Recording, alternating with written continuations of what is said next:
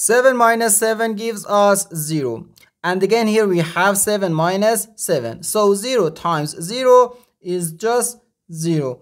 But this answer is not correct. Because according to the order of operations, first we have to do parentheses, then exponents, then multiplication or division, and finally addition or subtraction.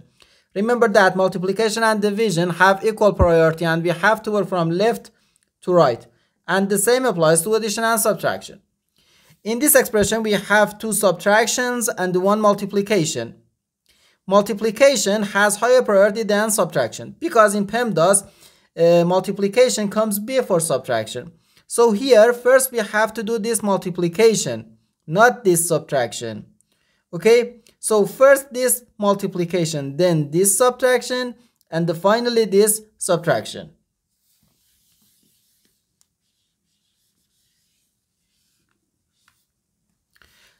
Seven times 7 gives us 49. And 7 minus 49 minus 7. Now we have 2 subtractions. And we have to work from left to right. Okay? So first 7 minus 49. Which gives us negative 42.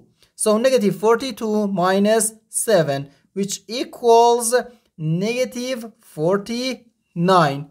And this is our final answer to this problem. The correct answer is negative 49.